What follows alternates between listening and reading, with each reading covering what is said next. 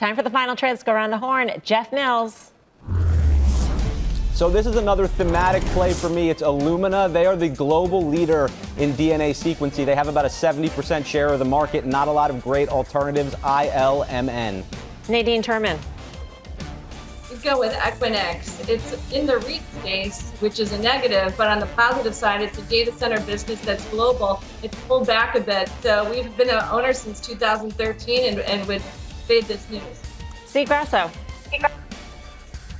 BFT. It's the most excited I've been about a stock in a long time. I'm looking for a triple, and I think I'm going to get it. BFT. Triple. Wow. Brian Kelly.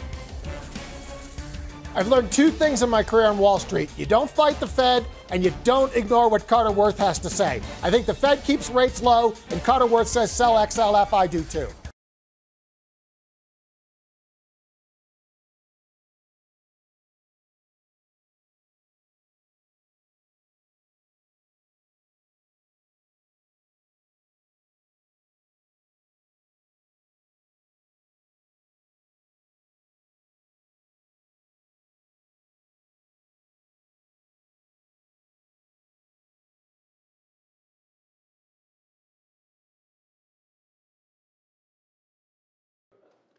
Shepard Smith here. Thanks for watching CNBC on YouTube.